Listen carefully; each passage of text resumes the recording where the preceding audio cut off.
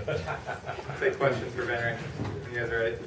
Venric, you guys obviously had some troubles in the red zone last week. Today everything was clicking. Was it nice to kind of put that all behind and execute like you did today offensively? Yeah, it was. We struggled in last game, and that was the main focus going into this week's preparation.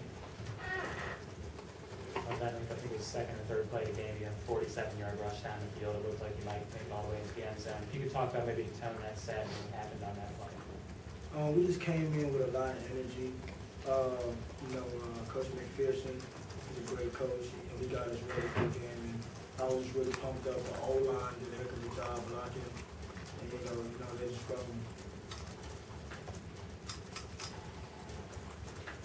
Venric Kane was talking about kind of like a business-like approach, confidence you guys have. So after you're winning these games, you're keeping it steady. Can you talk about that and if that's the plan going forward with Big Ten play? Yeah, that's definitely the plan. We don't want to get too high, but we don't also want to get too low. Coach Fish always talks to us about, hey, you need to be confident in your abilities. You need to be confident in your teammates. And, we're 100% confident, but we're not going to go into a game thinking we're just going to automatically win. We're going to take it just one game at a time.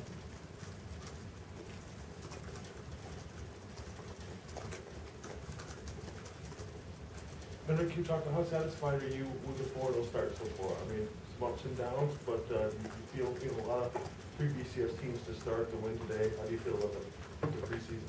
I feel great about it. We are 4-0. We still have a long way to go. We haven't even reached the Big Ten play, and we're going to next week, and that's really going to be the main focus, coming into this week.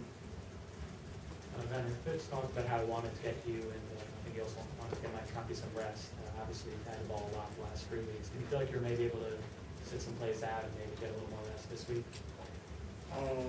That really wasn't told to me. I just approach it like, every game. As y'all can see, I still play a lot.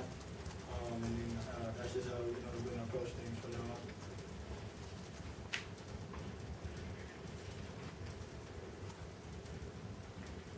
Any other questions for Venric? Great. Appreciate it. That's all we got.